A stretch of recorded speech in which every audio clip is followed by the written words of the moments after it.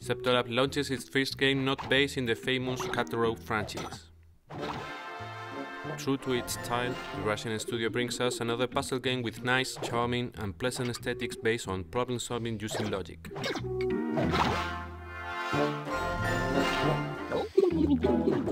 In iDemox, the challenge will be to unite the jelly characters which are scattered around the screen to form a single big monster.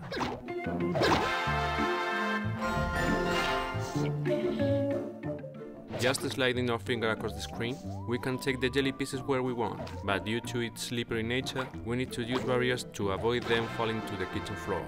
It's that simple.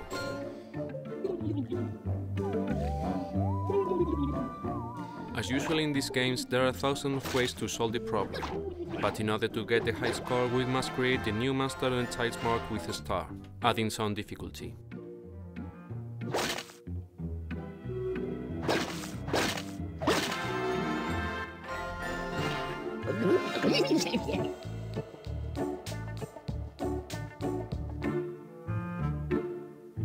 There are several characters with different powers we have to use to get our own way. For example, some that leave a slime that serves as a barrier, others moving a block, or there will be some others who are asleep and can be moved.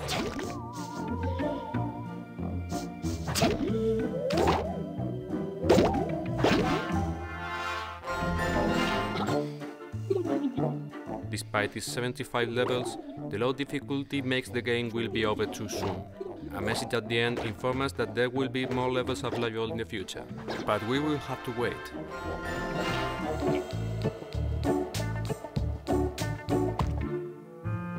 iDemox is entertaining and pleasant to the eye, but not very original.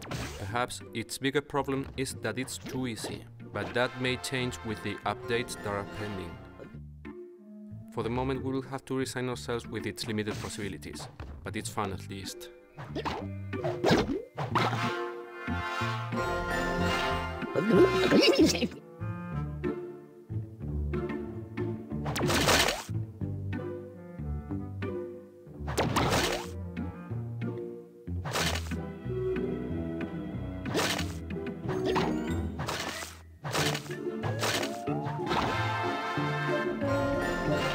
Yeah,